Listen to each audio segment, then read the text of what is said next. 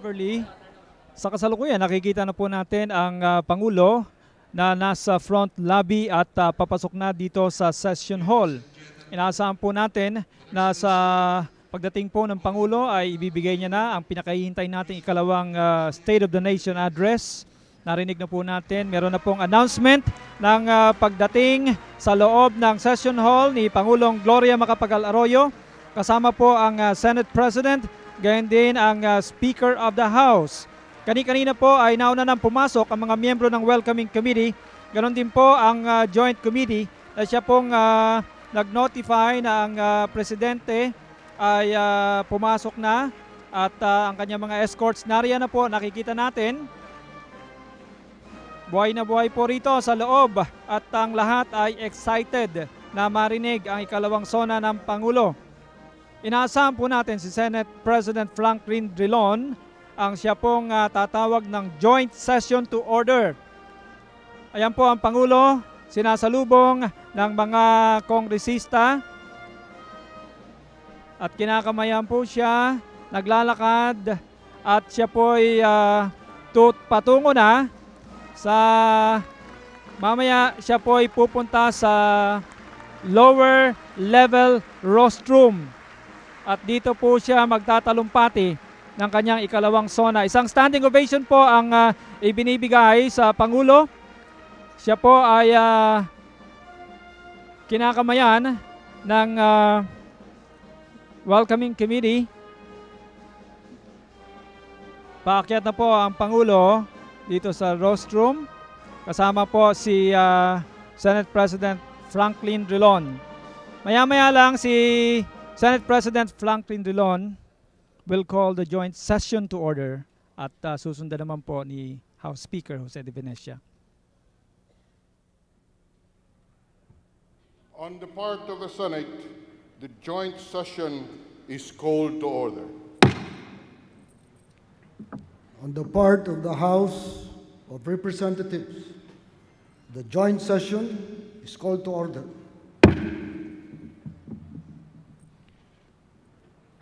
Please rise for the singing of the national anthem.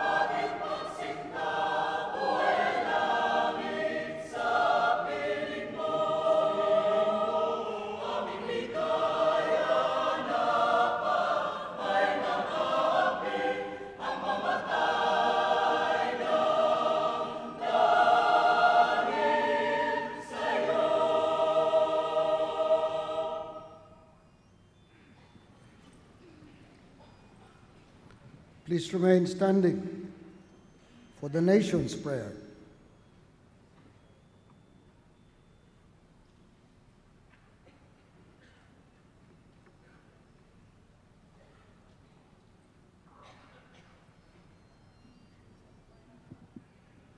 Panalangin ng bayan. Panginoong may kapal, gabayan mo po ang lahing ito. Allah may kapal, Akayin mo po ang tanging lahi namin, tanging lahi na iyong kaloob. Ikaw ang aming paningin, ikaw ang tanging pag-ibig. Sa ilalim ng malayang demokrasya, iba't iba ang mga tinig. Alalayan mo, dakilang lumikha, ang aming mga lider, na itampok ang diwa ng pagkakaisa para sa inang bayan at para sa kadakilaan mo. Panginoong pinagpala at nagpapala, ituro mo sa amin ang paraan para manalig sa aming mga lider. Gabayan mo ang aming mga puno na manguna sa ngalan ng paglilingkod. na walang pag-iimbot at pinasisigla lamang ng diwa ng kagalingang panglahat. Panginoong dakila sa lahat, pagbuklurin mo ang puhunan at paggawa. Ang dalawa ay bukal ng buhay at yaman. Hindi dapat nalangis ang tubig sa isang banga. Hayaang ang pawis ay magsikhay. Tulungan ang puhunang may diwa ng pagkalinga. Panginoong may kapal, bagamat sunod-sunod ang pagsubok, tigip pa rin kami ng pag-asa at pananalig. Ikaw lamang, Panginoong Diyos, may kapal, bathalang kabunyian, ang aming timon sa paglalakbay naming Pilipino. Siya nawa.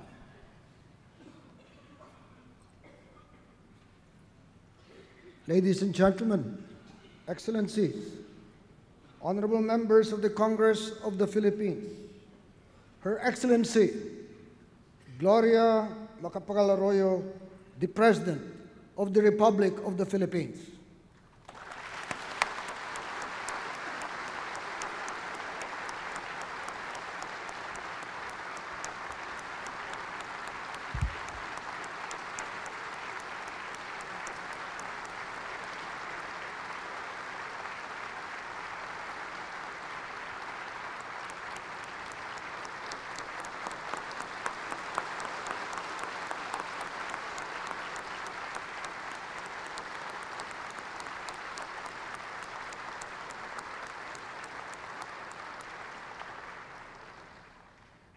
Thank you, Speaker Jose de Venecia.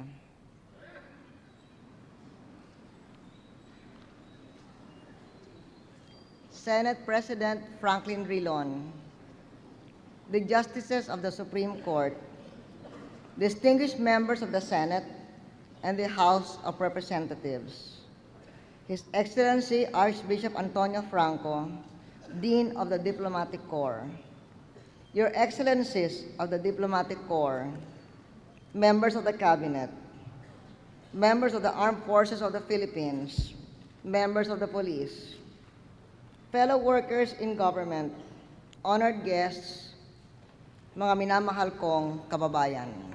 In a country where a man's worth was measured by his poverty, he was born in a nipa hut, into a family that tilled less than a hectare of land.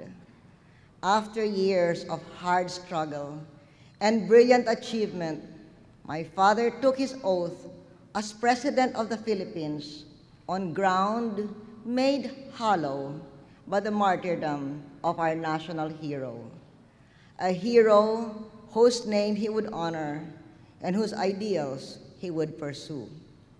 Indeed, in a democracy, a man may rise to the nation's highest service by dint of energy and intelligence alone, without regard to wealth and connections, of which my father had none. It was Jose Rizal who wrote, "A life dedicated to a great ideal is useless. Not dedicated to a great ideal is useless. A mere pebble in the field that forms no part of an edifice."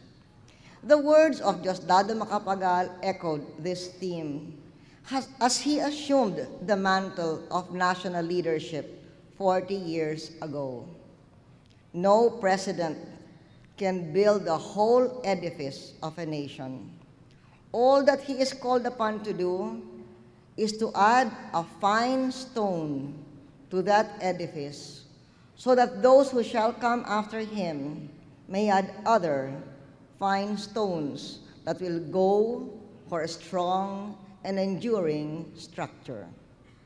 Modest words from a modest man who would yet change for all time how a feudal society would come to view a vital institution, land reform.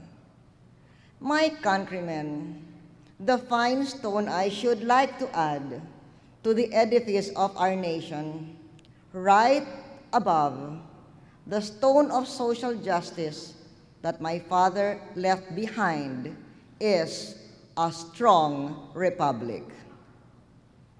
Two essential features mark out a strong republic. The first is independence from class and sectoral interests so that it stands for the interests of the people rather than of a powerful minority. The second is the capacity represented through strong institutions and a strong bureaucracy to execute good policy and deliver essential services, the things that only governments can do. The results of these two features, good policies and empowered institutions, is faster economic development and social reform. A strong republic takes care of the people and takes care of their future. Thus, a strong republic is the bedrock of the victory we seek over poverty within the decade. During these past 18 months, our efforts to build the strong republic have been difficult, with both domestic and global conditions extremely harsh. At home, the poor were pitted against the rich to further inflame our nation's social divisions. Abroad, the contracting economies of our main trading partners were further aggravated by the tensions generated by the global war against terrorism.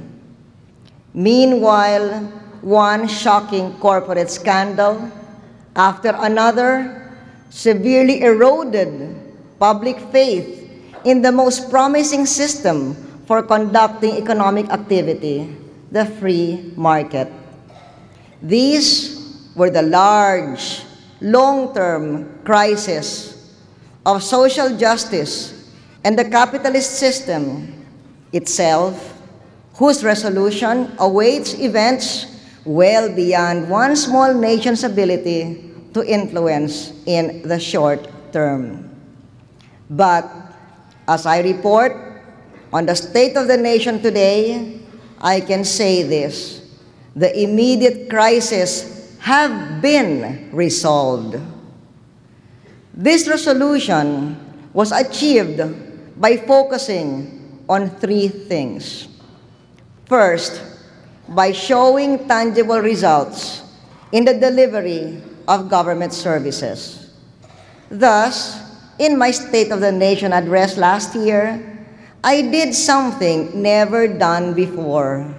I detailed a long list of measurable targets that would show a government on the move, marking progress by swift, sure steps, despite the turbulent state of domestic and global affairs. Halimbawa, target natin noong isang taon, 200,000 hektarya para sa land reform. Nakamit natin 250,000 hektarya.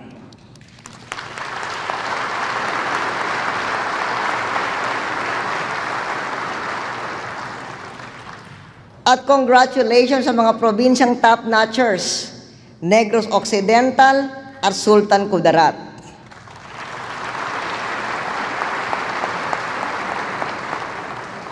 Itong dalawang probinsya, bawat isa, ay humigit ng 7,000 hektarya ng reforma sa lupa.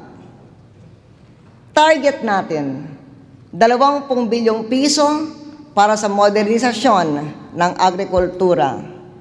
Nakamit natin 24 na bilyon.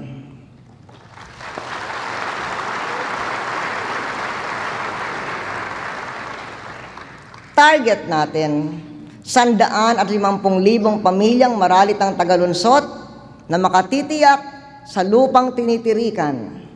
Nakamit natin 180,000.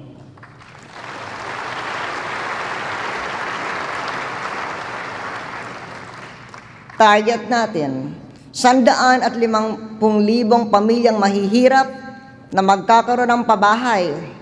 Nakamit natin 150,000 na nga.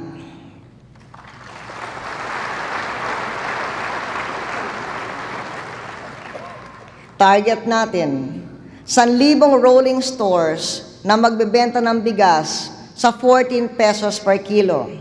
Nakamit natin 1,500 rolling stores.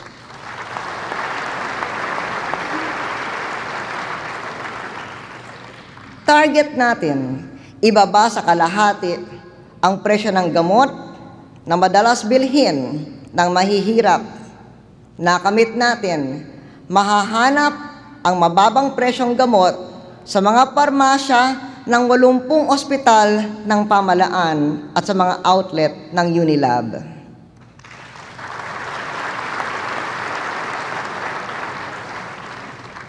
But, sad to say, except for Unilab, the wider distribution network of commercial drugstores, under pressure from the multinational drug companies, will not sell our cheaper medicines. We are studying punitive measures to correct this unfair, unjust, and heartless situation.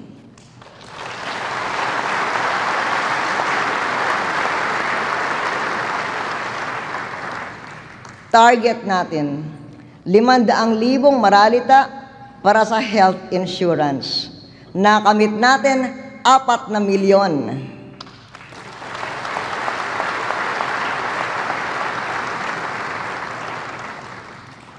Target natin, pagdating ng 2004, may eskwela sa bawat barangay. May 1,612 na barangay na wala pang eskwela. Nakamit natin 1,005 na malapit nang matapos, bukod pa sa 285 school buildings na humahalagang 100 million pesos galing sa alokasyon ni Senate President Franklin Drilon.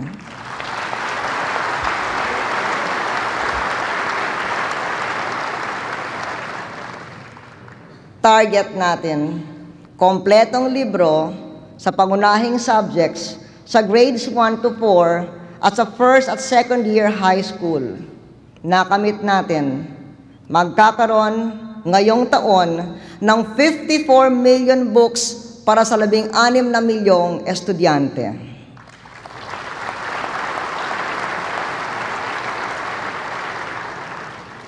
Target natin, pag-ibayuhin ang pagtuturo ng mathematics.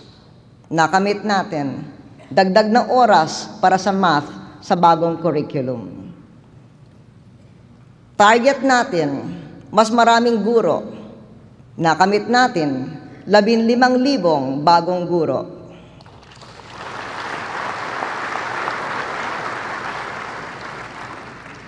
Target natin, dagli ang trabaho para sa 20,000 out-of-school youth. Nakamit natin, 30,000.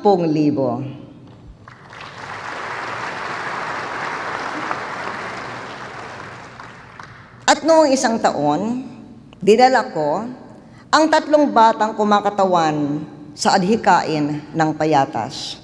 Sabi nila, ang kailangan nila ay edukasyon, kabuhayan, pabahay. Higit na 400 ng batang taga-payatas ay scholar na ngayon. Kasama na si Jason, Erwin at Jomar.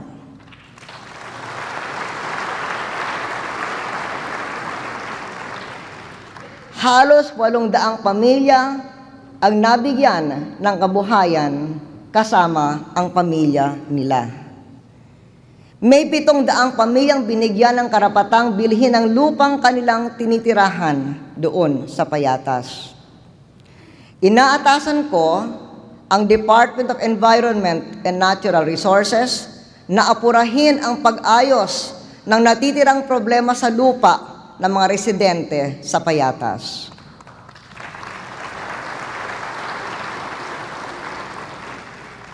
This is just the tip of our accomplishments, all in just the first year of the 10-year fight I projected against poverty. I am submitting the entire iceberg to Congress in a comprehensive performance report.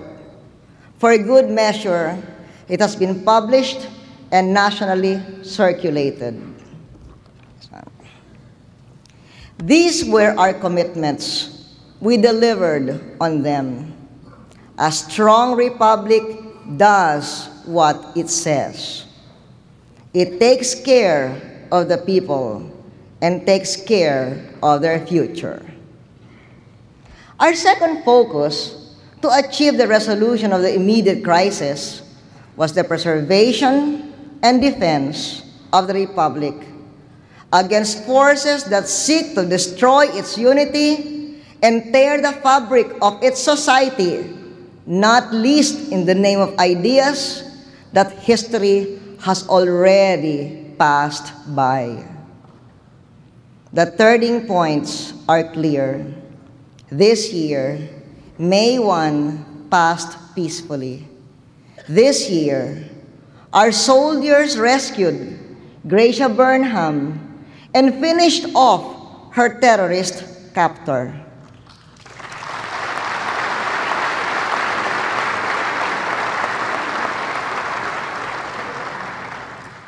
This year, what used to be Camp Abu Bakar became an authentic community of new hopes and dreams where our flag flies and our soldiers protect those who have returned to their homes. Beyond the symbolic significance of these accomplishments, we have brought back interfaith solidarity, energized by the invaluable initiative of Speaker Jose de Venecia.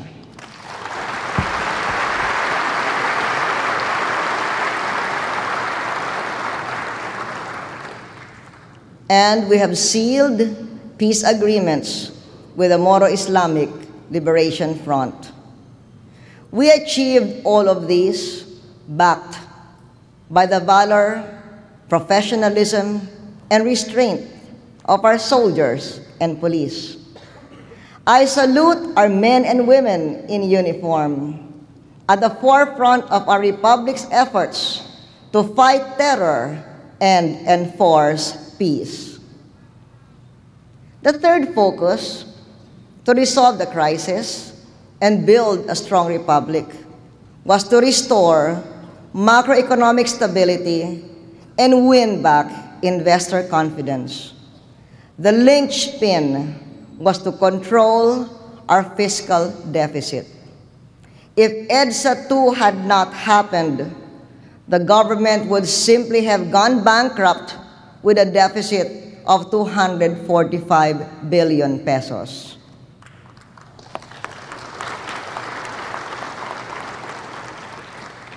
But we controlled the deficit, brought it down to 147 billion pesos, and against all odds, turned our international credit rating from risky to stable.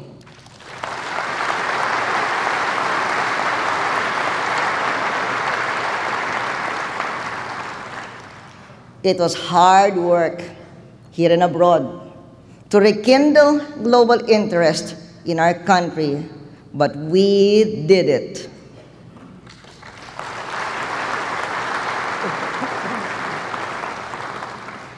The adoption of strong administrative measures, including fighting smuggling and graft and corruption, will enable us to close the gap in our revenue targets for this year. The basic macro signs indicate that things are under control.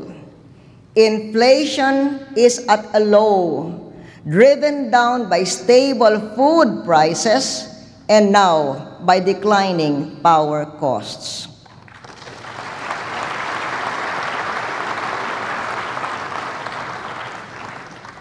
Nang ako ay naging Pangulo, ang presyo ng galunggong ay 80 pesos ang kilo. Noong isang linggo, nakabili ako sa palengke ng 60 pesos lamang.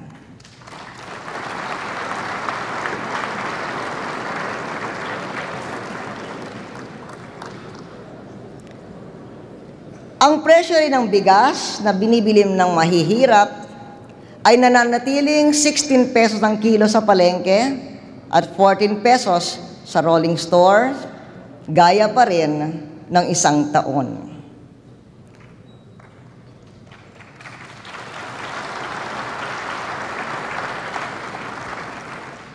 Interest rates are also at a low, and our peso is stable. From 56 pesos to the dollar, it is now a little over 50 pesos.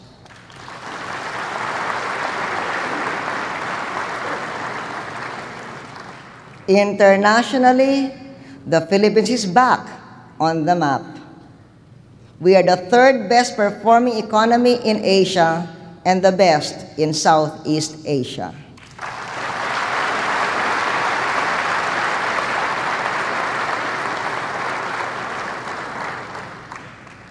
As a result of our decisive action after September 11, the Philippines is now a recognized player in world affairs. The President of the Philippines was the first head of government to emphasize the interconnection between the war against terrorism and the war against poverty. Now, nations large and small embrace this interconnection.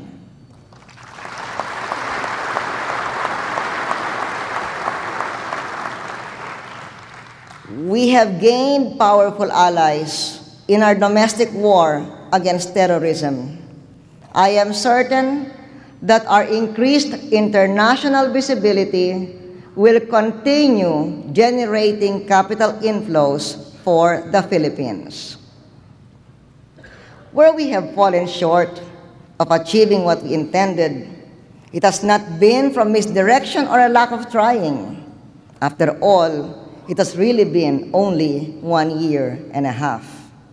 In any event, I promise to work even harder if that is possible, and do even better, because I believe that there is always room for improvement. I cannot grow taller, but I can always get better.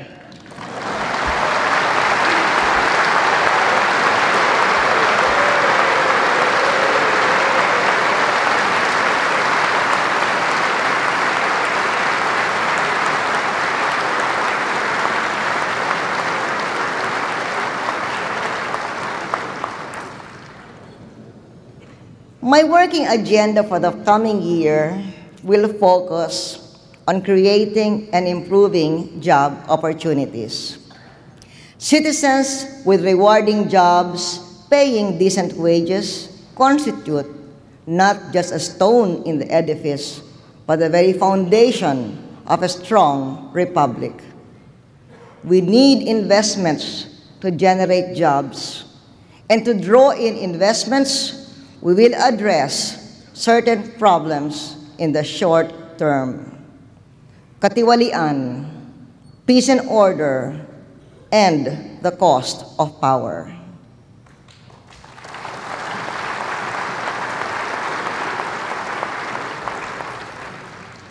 Bilang Pangulo, tinatanggap ko ang pahayag ng mga negosyante na dapat sugpuin ang katiwalian sa bansa. Noong isang taong nga, sa aking State of the Nation address, sinabi ko na aalisin natin ang mga hadlang sa ating productivity, kagaya ng mahal na kuryente at katiwalian. At dahil ako ay naluklok sa pagkapangulo, dala ng malawakang galit sa anomalya, alam kong kailangan wakasan ang katiwalian.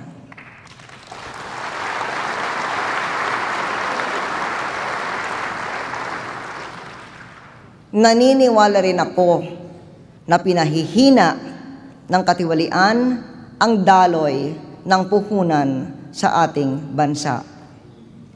Kaya noong isang taon, sinabi ko na ang kabinete ko ay kailangang gumawa ng konkretong resulta sa paglaban sa katiwalian.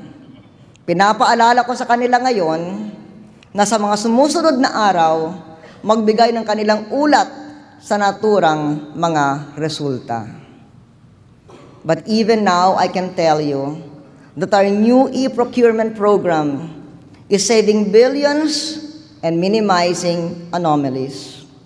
Even now, I can tell you that the Presidential Anti-Graft Commission is doing its best to ensure that good governance is carried out.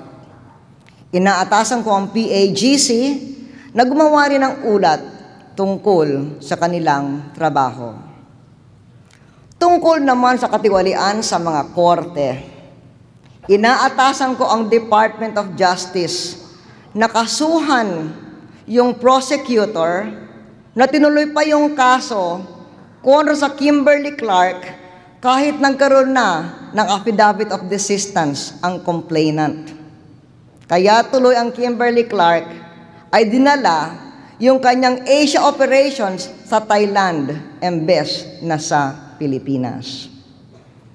Inaasahan ko rin kasuhan ng DOJ yung prosecutor na ginawang accessory lamang, imbes na principal, yung ilang mga nag-kidnap kay Rowena Chu.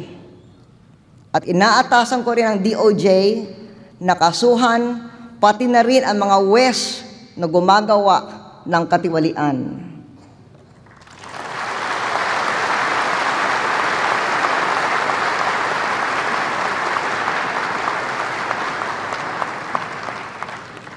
Noong isang taon, sinabi ko, nagagawin nating sample ang BIR at customs sa paglaban sa katiwalian.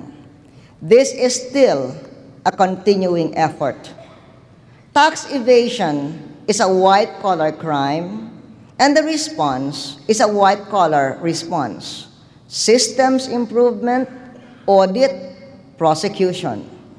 Smuggling is something else. It is done by hoodlums and criminal gangs. But the punishment for both must be the same. Blue-collar time, calaboso.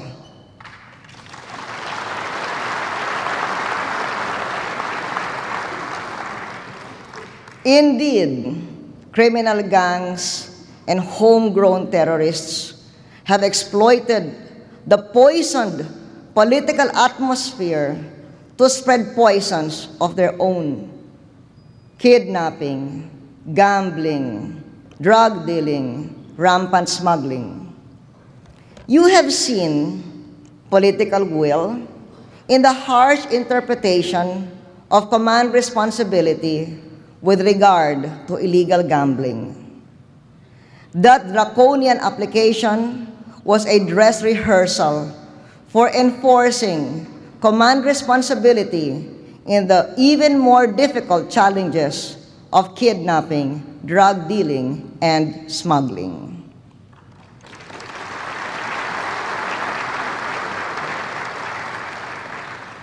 I am determined to build a strong republic by breaking the back of terrorism and criminality.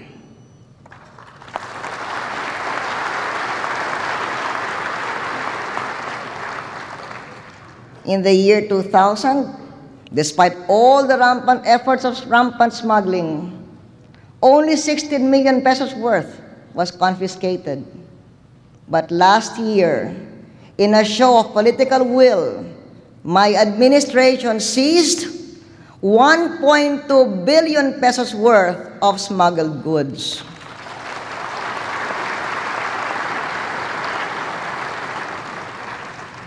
Including more than 1 million bags of smuggled rice as compared to much less than 100,000 the year before.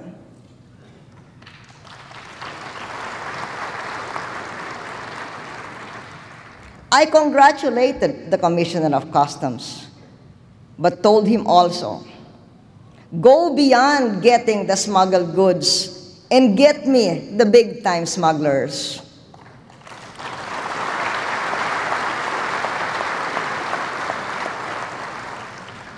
I have instructed the DOJ to charge these big-time smugglers not just with smuggling, but also with economic sabotage, non-bailable capital offense.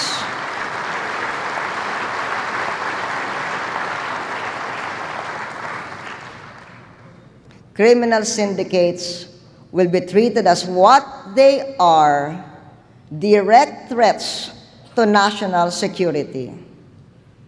Criminals are criminals, whether of the common kind or the kind that will kill in the name of political advocacies. They will feel the full brunt of the arsenal of democracy. Freedom, too, is entitled to self-defense.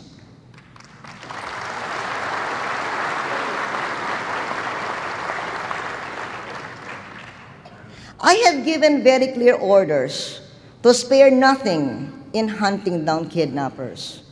We will go by scorecards and track progress by counting beans if we have to. Remember Mary Grace Rosadas of Uratex, who was kidnapped from UP. Remember her aunt, Connie Wong, who was killed by the kidnappers. Remember Rowena Chu, who was kidnapped in La Union. Remember the owner of Liana Supermarket. Remember the whispers about the kidnapping of a granddaughter of a big banker and the son of a steel magnate. We have taken down the syndicates responsible for kidnapping them and 52 other victims.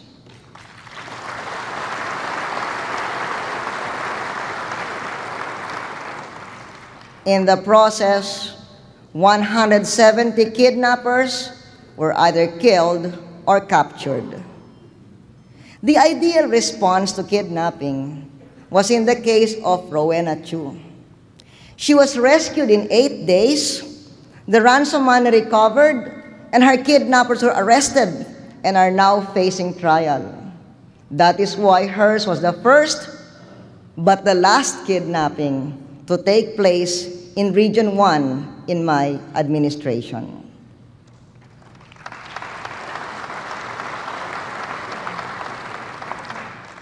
I want to smash the other 21 syndicates in the same way.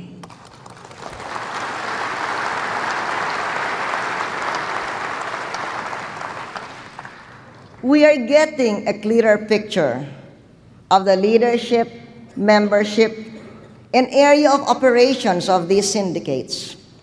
I now want their linkages and modus operandi. I am overseeing how they are being watched, tracked, and infiltrated. We will start with the two biggest syndicates, the Bukala and Fajardo gangs. I have challenged the Philippine National Police to eliminate them within a year.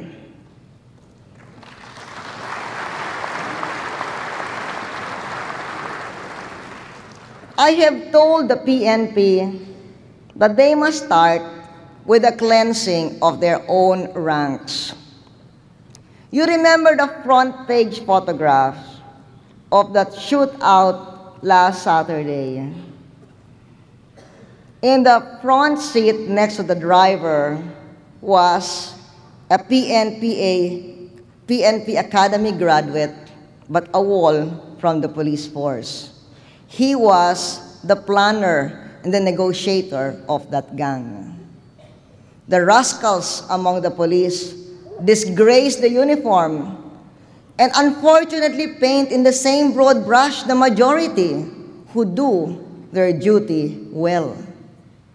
I salute the men and women of the police who scorned to be bribed and confiscated 500 kilograms of shabu in Quezon Province last year and caught the biggest fish so far in the drug trade.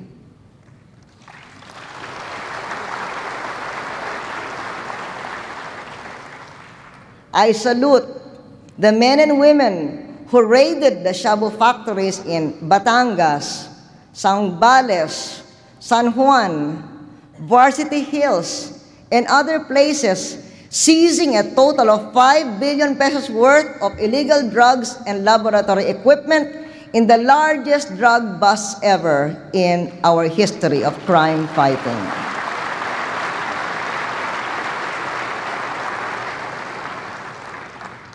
Within a month, we shall organize